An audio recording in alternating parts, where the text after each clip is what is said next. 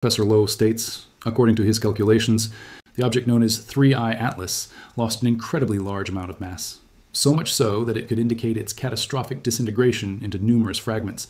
New calculations conducted at Harvard yield the same alarming conclusion. During its flyby near the Sun, 3IATLAS experienced a disruption, which could have resulted in millions of separate pieces. We are no longer observing a single body, but a system of debris that the Sun will stretch and scatter with its tidal forces. The physics here is clear, the mathematics is rigorous, and the consequences are truly extraordinary. Nevertheless, this natural version, albeit dramatic, remains the simplest hypothesis. But there is an alternative explanation that Loeb considers just as seriously. The window for testing these scenarios is rapidly closing. Here is an unexpected physical question that few predicted. Based on energy estimates required for the mass evaporation rate demonstrated by 3IATLAS, its core would have to have a diameter of at least 14.3 kilometers. For the evaporation of carbon dioxide and water to produce the observed mass loss rates, a total absorbing surface area equivalent to an object about 20 kilometers in diameter is needed, significantly larger than previously assumed. But Hubble images in July 2025, 3 weeks after its discovery, limited the core's diameter to a maximum of about 1 to 2 kilometers. This is a discrepancy by a factor of about 16. Hiding a 14-kilometer chunk of ice and rock from Hubble's capabilities is practically impossible. Another detail contradicting standard comet behavior. The object was becoming increasingly blue, thermal. Heating of a normal comet typically results in a yellow-white glow. Dust scatters light at longer wavelengths.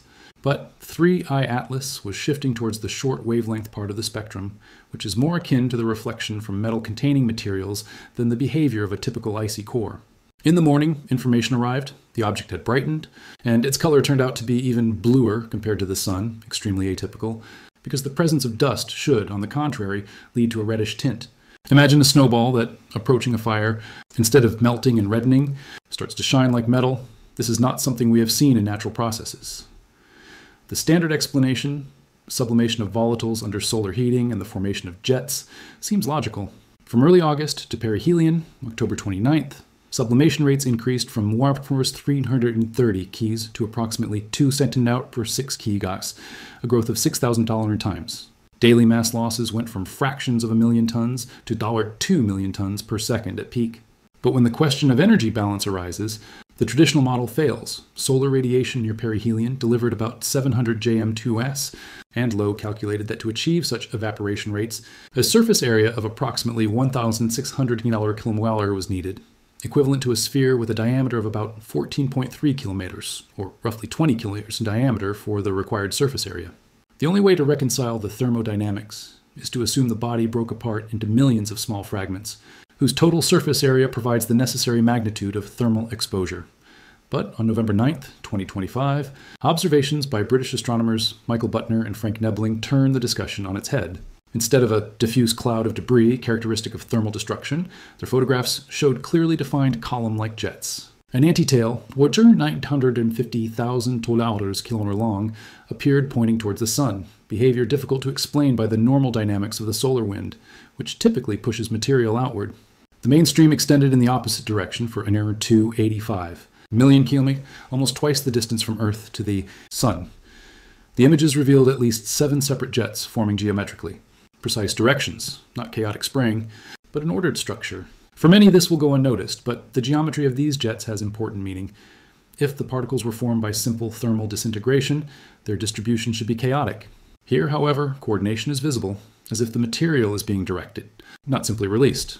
Loeb calculated, to maintain a mass outflow of 250 billion tons per month, either a wholly preserved massive core is needed, which contradicts the fragmentation hypothesis, or millions of fragments, each possessing a surprising ability to actively eject mass.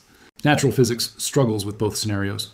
Simultaneously, this raises the question of the causes and mechanisms behind such a prolonged and organized outflow, if the familiar sublimation model doesn't readily explain the organized jets, sustained mass ejection, and geometric patterns. Another hypothesis is thrown onto the table, a technological artificial mechanism. Advanced propulsion systems provide exhaust velocities many times greater than the sublimation of ices, meaning achieving the same accelerations requires much less propellant mass. Directed thrusters could create neat columns and symmetrical jets, precisely the structures observed in the November images. Loeb does not claim this is proof of artificial origin. He carefully formulates 2 competing hypotheses and insists that only new observations can determine which one is closer to the truth. Loeb emphasizes Hubble spectroscopy in November and James Webb images in December will either confirm natural disintegration and break up into a cloud of small fragments, or reveal anomalies in the structure that will force a reconsideration of the object's origin. He makes no claims about proving artificiality, only asks to trust the measurements and let them decide. Another troubling detail, 3I. Atlas's trajectory showed acceleration, exceeding what can be explained by solar gravity alone. At its closest approach to the Sun, the object demonstrated an acceleration increase on the order of 94 km/h day². The units are unusual, but the effect is clear, and a speed exceeding 150,000 miles per hour, and it continued to accelerate. In celestial mechanics, forces do not appear out of nowhere, so this fact also requires an explanation. The object was first detected on July 1, 2025, by the Chilean ATLAS program and became the third confirmed interstellar visitor after Oumuamua in 2017 and 2I Borisov in 2019. By the end of August, James Webb's infrared instruments detected a carbon dioxide envelope, 348,000 kilometers in size, almost reaching the lunar orbit. But the spectra showed discrepancies. The iron-to-nickel ratio differed from typical cometary profiles. The molecular fingerprint looked correct in individual strokes, but not in the overall pattern, like a passport with counterfeit stamps that individually resemble real ones but are arranged incorrectly. Let's draw a comparison with predecessors. Oumuamua showed no signs of sublimation. It was a gasless, rotating object. 2I Borisov behaved like a normal comet. Predictable evaporation, gradual fragmentation, everything fit known models. 3IATLAS occupies a strange intermediate position. In composition and behavior, a comet, but in accelerations, mass losses, and ordered jets, something we haven't seen among natural comets. ATLAS will make its closest approach to Earth around December 19th, 2025. Throughout November and December, Hubble and Webb are conducting intensive spectroscopic observations. This is our only chance to obtain high-resolution data.